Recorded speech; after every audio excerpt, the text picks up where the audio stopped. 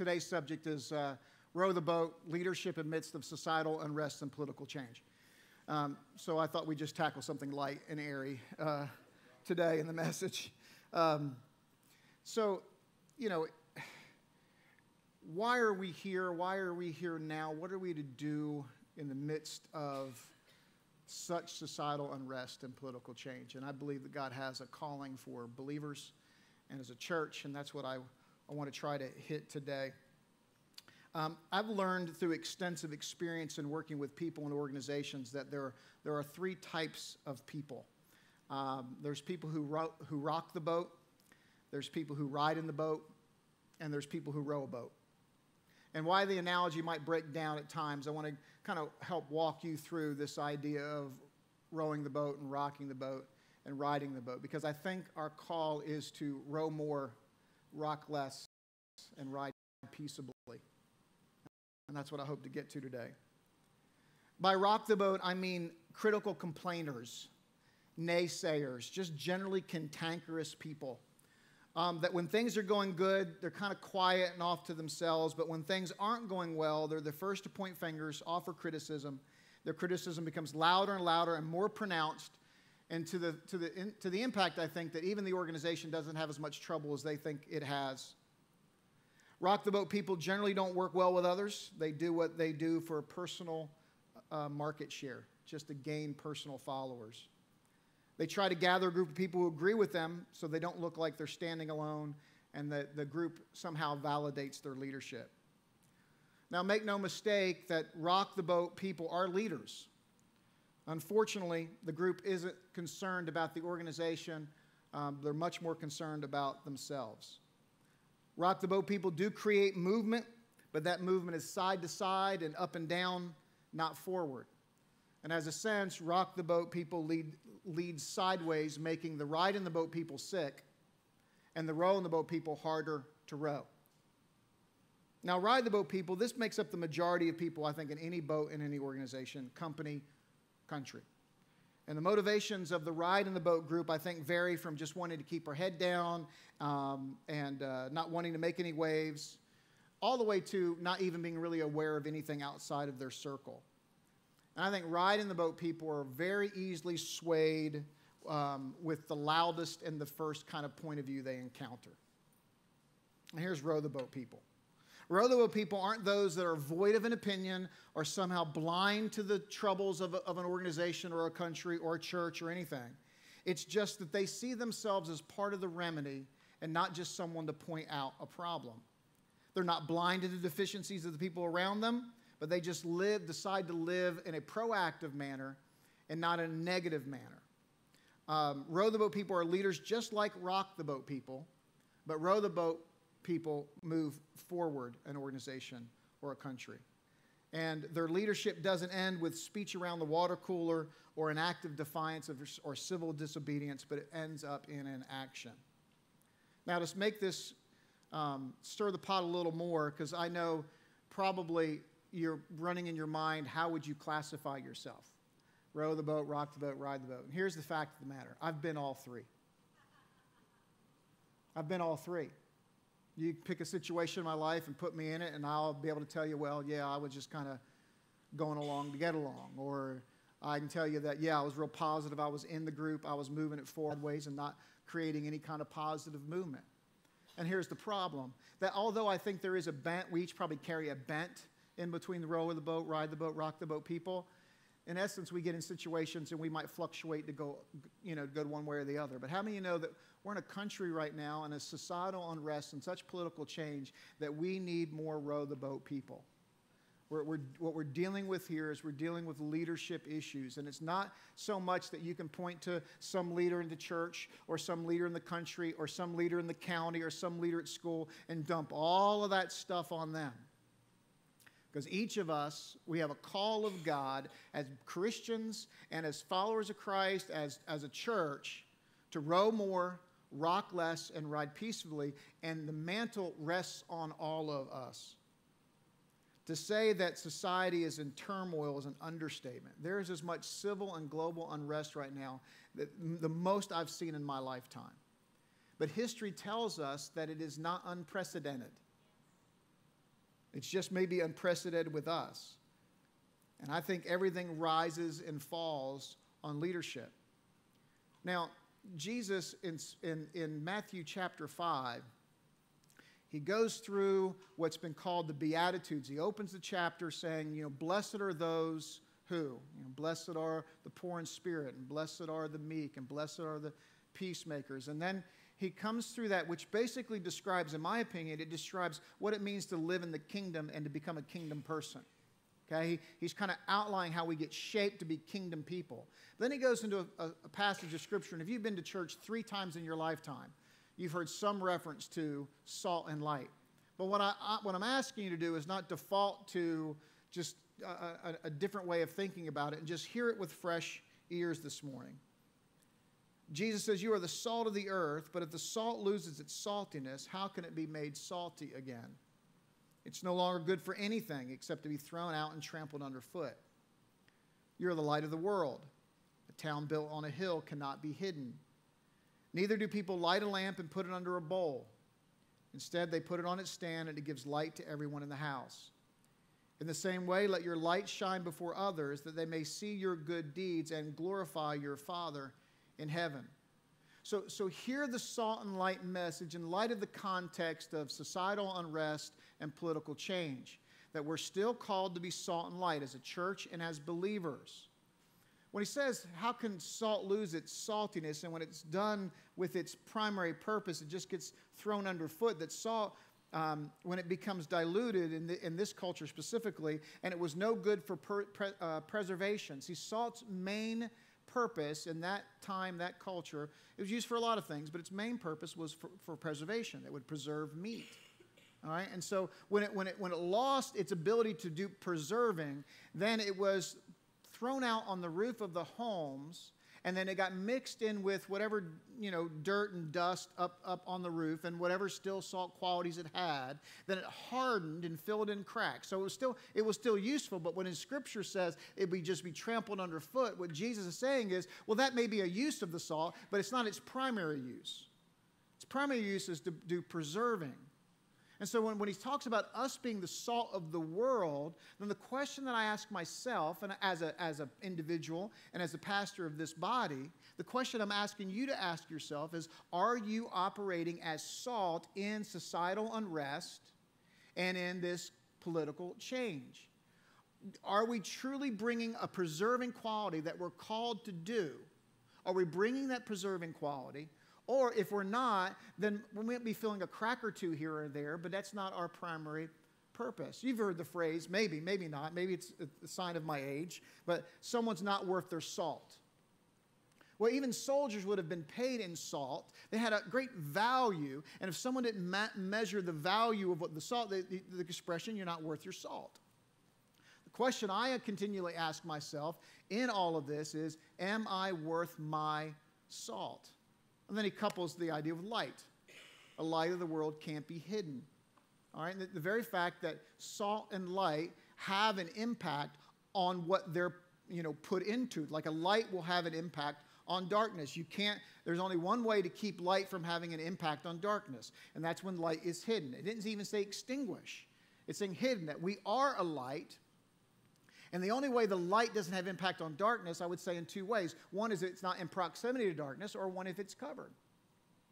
And so our call, I believe, as followers of Christ and as the body of Christ, is that we are to be salt and light in this societal unrest and this political change. That we're to be in the middle of it, but bringing a preserving and truthful kind of context to it. Salt and light neither are self-serving. Salt doesn't serve itself. Light doesn't serve itself. Boat rowers don't row the boat for personal gain or recognition, but a lot of times boat rockers do. Now, let's talk a little bit about boat riders before I get into that. For whatever reason, there's always a group of people who want to go along to get along. They just don't know what to say, so they just kind of keep their heads down. And I think this is the largest category of people in our country. The rider is perceived to be a safe place in the boat. That if I just kind of keep my head down, all this is going to bypass me. And when I think about the times that I ride in an organization or a church or ride in the boat, here's some of my fears. I'm being afraid of being criticized. I'm afraid that I think that if I can just keep quiet and keep my head down, I won't make any enemies. That maybe if I keep quiet and keep down, then I can't be held responsible for how things turn out. I'm afraid of failing. And the only posture, the only context that I've seen this work is in Survivor. You know, the person who leads first and leads the loudest usually gets voted off first. People kind of keep their head down and ride for a period of time. And that's the only context that I see it actually having any kind of merit. It's tougher to just ride these days. Have you found that? Because each side keeps pushing in whatever context we're talking about.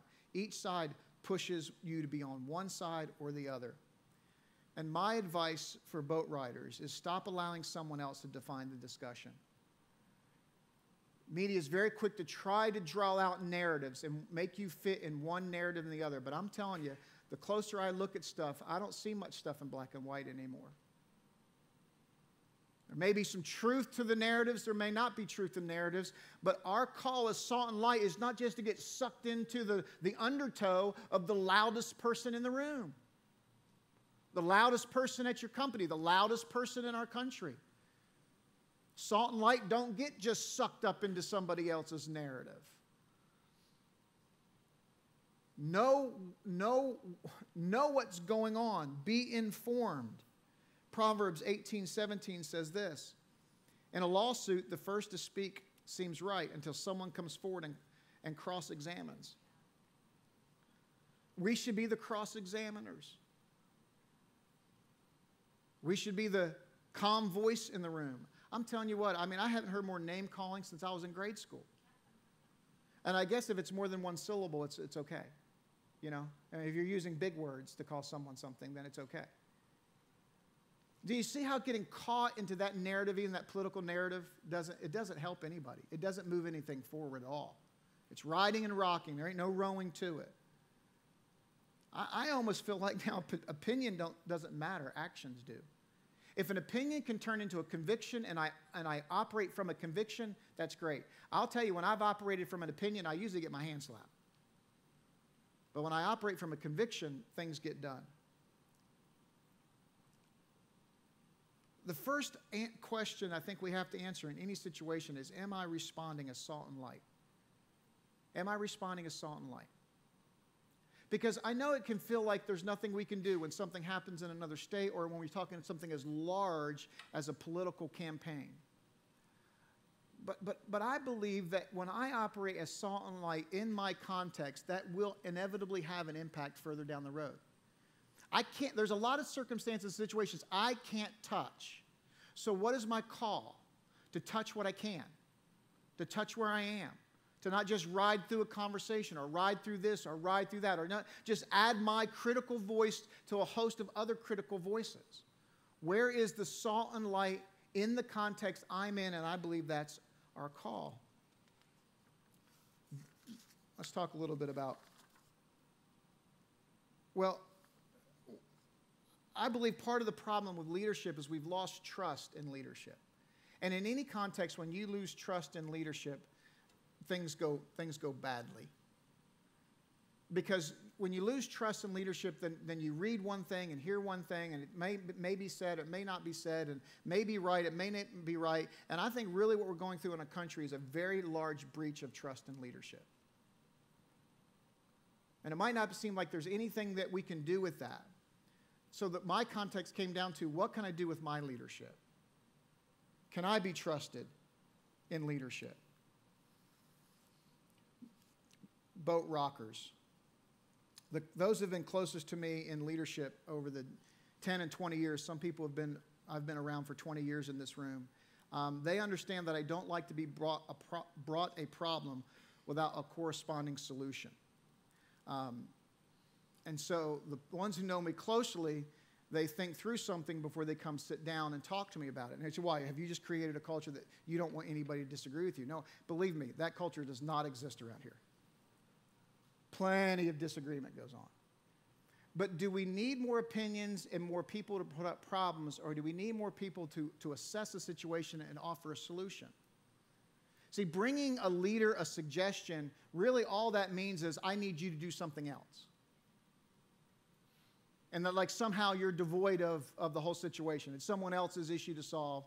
You're riding, they're the captain, they need to take care of it, so here's my suggestion. And then you give a suggestion and you walk off. There's a lot of people in our country mouthing off on suggestions. Not a lot of leadership. I don't think, I think boat rockers have a great potential to be boat rowers if they would see things as if it's not all about them. And look, how would our country change, and how would any context that you're in change if there was more humble people in positions of authority? More humility. If more humble people stepped up as leaders. See, humble people don't think less of themselves. Humble people think of themselves less often. So it doesn't have to be a woe is me, I'm really not much, I don't have a whole lot to offer here, but maybe we can consider. No, it's just, I think humble leaders still see that they're leading something, that there's still something bigger than they are. And so whatever goes in context for that, that's what there's for. How would things change if you were a more humble leader? How would things change if I was a more humble leader? Everything rises and falls on leadership. It's not that our country needs less people pointing out what's wrong.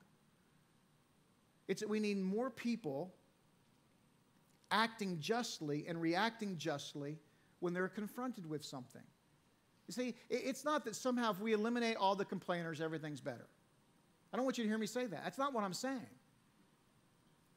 But it's not that justice will magically appear in our country if there's less people saying how injustice it is. But I think justice does start to disappear if each of us act justly in any situation we find ourselves in that it's not just. I can't impact what goes on over here, but I can impact every single day what I'm inserted into, the arena in which God places me. And if I'm in that situation, I get three choices. I can stand and complain, I can keep my head down and let something go on, or I can be salt and light. And I think the issue isn't necessarily we don't have good people. It's just that too many good people are silent. There's too much inactivity. And the church, we've been put here as a preserving agent and as a light that there is something larger, that there is an answer in Christ, that our issue isn't bad political choices. Our issue is sin. And there's only been one person with the experience enough to defeat it. And that was Jesus. So I ain't looking for Jesus wearing a donkey or an elephant or an independent thing. It ain't going to happen. Jesus ain't there. But am I going to row this thing, or am I going to let it run over me? Context is everything.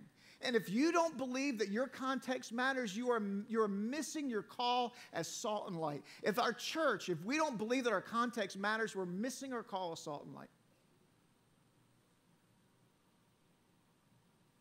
This week, interesting example.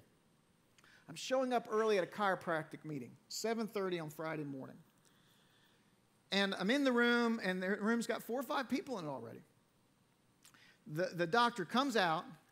He kind of looks around the room, and he says, okay, well, since there's 2 pastors in the room, there was another guy who was a pastor in there, I guess. And he says, since I got 2 pastors in the room, I'm going to put you to work this morning. And they said, Terry, everyone knows Terry's issue. Well, I'm like, no, I don't. Who's Terry? I'm like, who's Terry? Well, Terry was a receptionist. So Terry comes out, and I'm like, okay, I'm going to be asked to do something. I have no knowledge of what's going on here, right? He's saying, so Charlie, you don't know? Okay, well, Terry has inoperable cancer. This is a young woman. And said, so since, this morning, I just feel compelled. We got 2 pastors. I'm assuming everybody else is in the room as believers because, by God, we held hands. So whether that guy I held hands with is coming back next week to his practice, I have no idea. All right, we're join hands praying. But as I prayed, I could not get past God telling me to anoint her with oil. Now, all right, already we're praying in a business context at 7:30 in the morning, all right? But that was the doc's choice, not mine. But I went, no, that you can't possibly want me now to walk out to my car and tell everybody to pause and grab my. And what's interesting is on the way there, I saw I had a little bottle of anointing oil in my cup holder. And I must have been there from a couple Sundays ago, and we prayed for the sick. And I even saw it walking into the doctor's office. I saw it sitting there. Why in the world it got my attention? I know afterwards. So we finished praying, a nice pedestrian prayer, right? She goes back and sit down. Everybody goes about their business, and I sit down.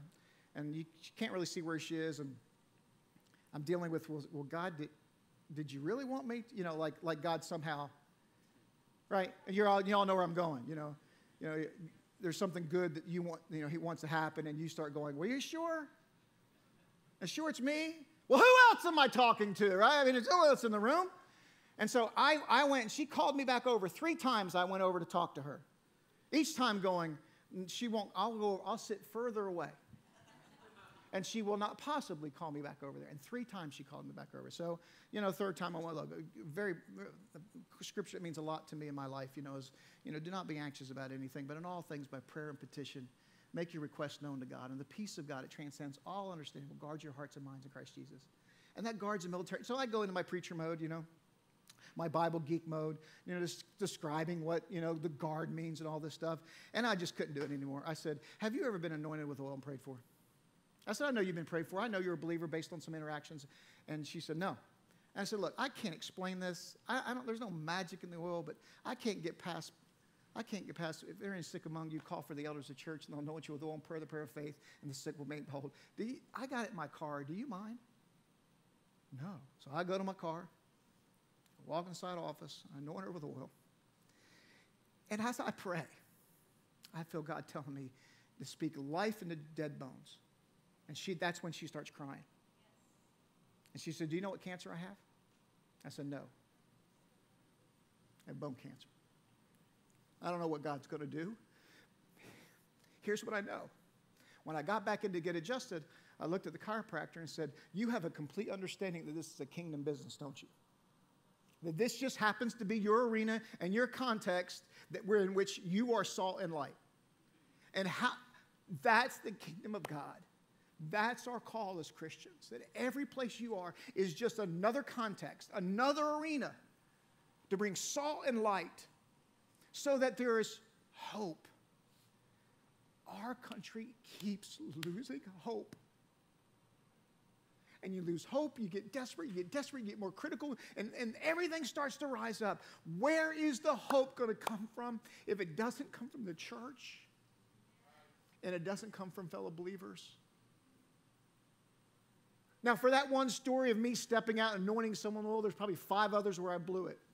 You understand that. I'm not setting myself up as your example for that, except to say that when you will take your context and act justly in the moment that you are in, things change. Things change. So, I can't see right now. So here's some conclusion. This idea of rocking more, or rowing more, rocking less,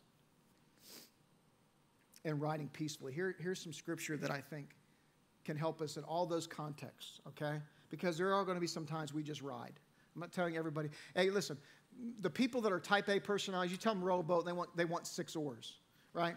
But I'm just telling you, sometimes more things have been accomplished by my pause than my motion. Right? So you row the boat, people, you need to be careful. Sometimes grabbing all the oars isn't the answer. All right? You just keep hitting people over the head trying to get it in the water. So I call this measure twice, cut once. This is what I think when you're riding the boat, this scripture ought to be in the forefront of your mind. James 1:19 and 20. My dear brothers and sisters, take note of this. Everyone should be quick to listen, slow to speak, slow to become angry. Because human anger does not produce the righteousness that God desires. God's out to produce righteousness in you and me and in the situation we're in. And when I'm not listening and I got my talking points and I'm blowing through them, ain't no righteousness is going on in that room. Ain't no justice going on in that room. Quick to listen is saying that I have an empathetic ear. I want to understand. Quick to listen says I want to understand. How many fights would be disarmed in our country right now if someone just said, I want to understand? Understanding builds bridges that words never do. I want to understand. That is an empathetic approach to any situation, especially one of injustice. I want to understand. Quick to listen. Slow to speak. You know what slow to speak to me, I think it means? Slow to speak means after I've been quick to listen, I've already started questioning everything that I would have said.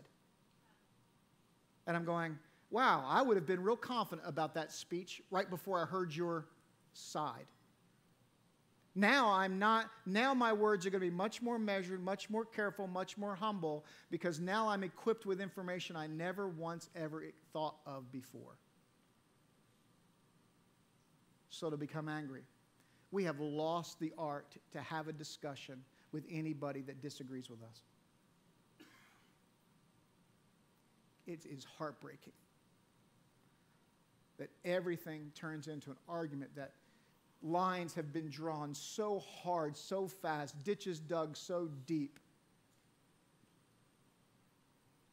that even before we get into the conversation, we're saying, no, we're out, we're different, we have different. Not the church, guys. Not followers of Christ. As Romans 7 said, that we offer ourselves up as weapons to righteousness, as opposed to offering ourselves up to the flesh. So when we offer ourselves up to God, then not only do we become shaped, but then we're able to help shape. But when I offer myself to my flesh, my anger, my opinion, my bitterness, whatever's causing me to blow up or respond or treat someone as less than or inferior to and all that kind of stuff, then boy, just any salt and light opportunities have just been now diluted and thrown out on the top of the roof to be walked all over. If I'm going to ride in the boat, let me ride in it listening. Let me be very careful of what I got to say. And I will not let them anger me. I have found that the louder I am in a conversation, the least in control of it I am. The louder I am in a conversation, the least good kind of argument I have to stand on. So do you realize that when someone loses it with you, it's because already in the context of being involved with you, they've realized they have a good leg to stand on? So in other words, the only way out of this conversation is if I call you something or get mad or whatever. Or here's the other for this idea of when I want to just rock the boat. I believe that we're called to live in hope and to offer hope. When I live in hope and not in fear, I am less likely to rock this boat as my first instinct. Fear, a lot of times, is what causes us to rock a boat. Either we're afraid of where it's going, or we're afraid we're not in control, or what fear ends up driving that. But if we'd live in hope and offer hope, I believe we'd move from rocking to rowing. Here are just a couple scriptures. John 17:15-18, Jesus says, my prayer is not that you take them out of the world, but that you protect them from the evil one. They are not of this world, even as I am not of it. Sanctify them by your truth. Your word is your truth. As you sent me into this world, I've sent them into the world. Last teachings Jesus gives before the crucifixion. This kind of complete acknowledgement that you guys still live here, but you're not made of the same substance. And you know what? I'm not taking you out of that context. You have to be in that context. I'm sending you. You have a role to play in this context.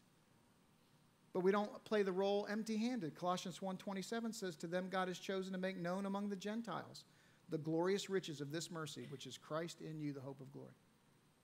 All right, so look, if Christ is in you and it is the hope of glory, then that should mean that in any context in which I am in, I have now brought the hope of glory into that context. Do you understand that? If Christ in you is the hope of glory, then each context you find yourself in, you have brought the hope and glory of Christ into that context. Be in the context. 1 Peter 3:15, but in your hearts revere Christ as Lord. Always be prepared to give an answer to everyone who asks you to give a reason for the hope that you have, but do this with gentleness and respect. So that I'm in the context with hope. I'm in the context.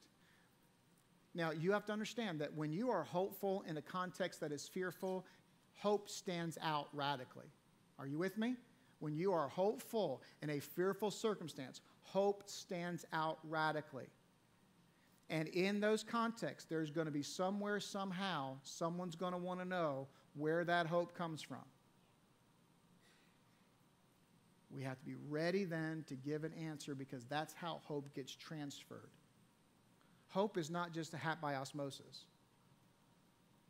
You might be more confident. I remember Gina telling me this one time when we were first planting the church. She says, listen, when you're not confident, I'm not confident. When you're confident, I'm confident. Okay, so that really works.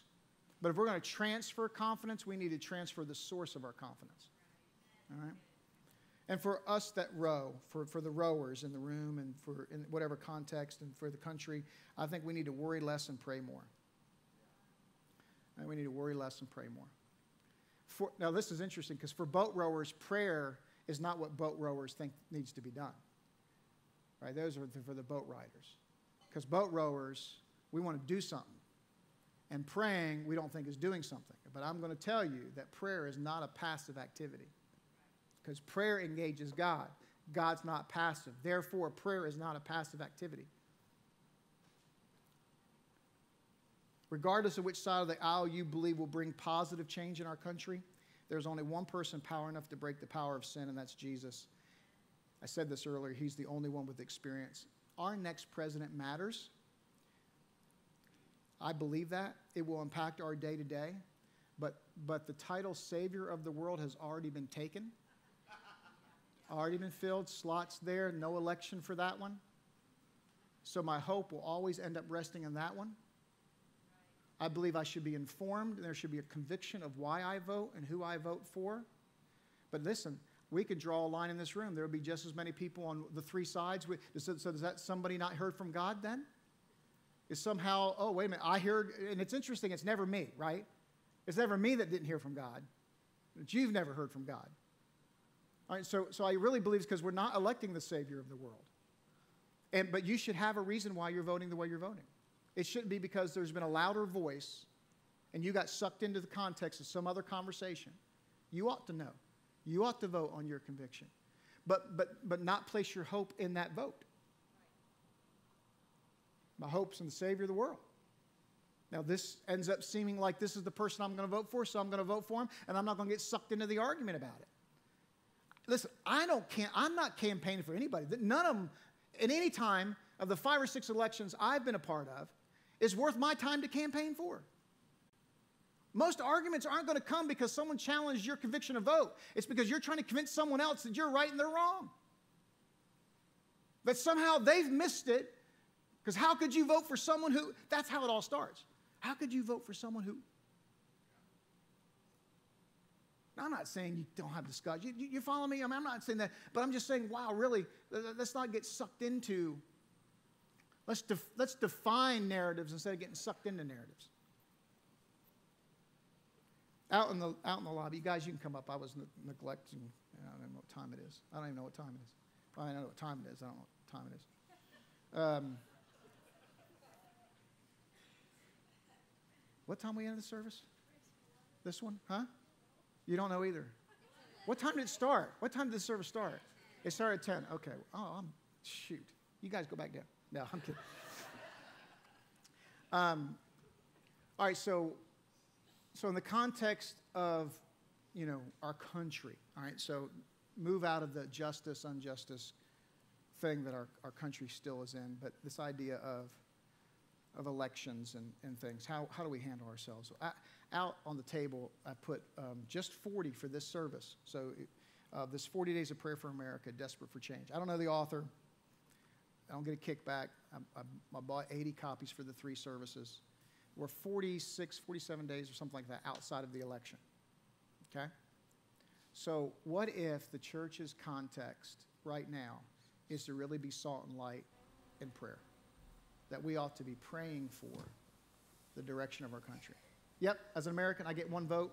I'm going to be informed. I'm going to cast my 1 vote. But in the spirit, I'm greater than 1 person. Same as the church. And so our country needs more boat rowers. I mean, it's not that maybe someone is made a mistake and they're not leading well and all that kind of stuff. Look, with all the stuff we're facing, we need more people rowing the boat. Do you agree with me? There's just too much stuff that there's just not enough to get around. One person's rowing a boat. We all need to be rowing this boat. And the way we row the boat as a church and as an individual is we pray for the direction of our country. God's will be done on earth as it is in heaven. More people praying that prayer. This is just a guide. It's a tool. It's a devotion. And like I said, there's only 40. So the rest of you take down that you don't get out there first. Take down the information. Get your copy. They're a couple bucks a piece. Let's row more. Let's rock less. And let's ride peaceably together in this boat. When the team was leading worship, when they were working through, they do sound check at 7:30, and I drive in every morning thinking about worship. I drive in every Sunday morning thinking about the time together with you in those 30 minutes. And I came in here in the morning and I sat there, and when they sang that second song, There Is No Name Higher, it just brought so much hope to me. Now that's how I want to end our time together. Singing the song again as a reminder of His name is higher. Why don't you stand with me so we can sing?